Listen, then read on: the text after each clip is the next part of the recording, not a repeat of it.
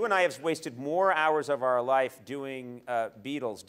You love to do. We're obsessed. We're with obsessed. The Beatles. We're both Literally. obsessed with it, and we both like to play guitar, and we both know all those songs. We know every song. And we know way too much about it. But then you will start talking about as McCartney, and you'll do McCartney describing what's going on in the world. I like to visit the Beatle voice when things are dark, because I don't think you can take almost any news story and filter it through the Beatle, Paul McCartney, Liverpudlian colloquialisms, and it comes out more positive. Right. Just think of any story, anybody in the audience, any story that's kind of dark or not. The pandemic.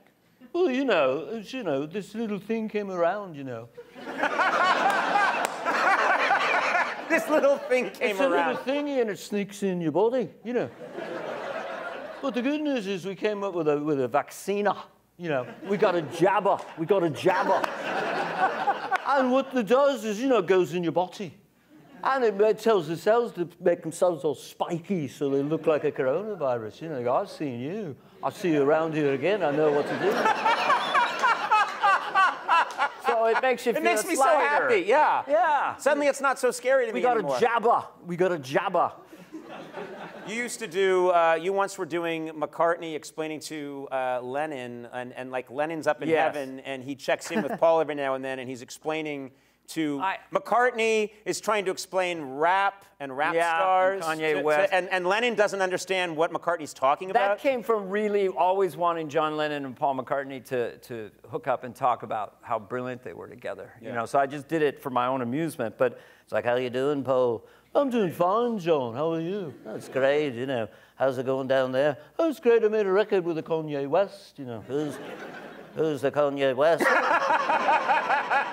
Well, he's a talky singer, Does he have a good gal behind him? I had Yoko. Yeah, he's got a great gal, but they never used to. Wait a minute, this bit's 2 years old. Wait a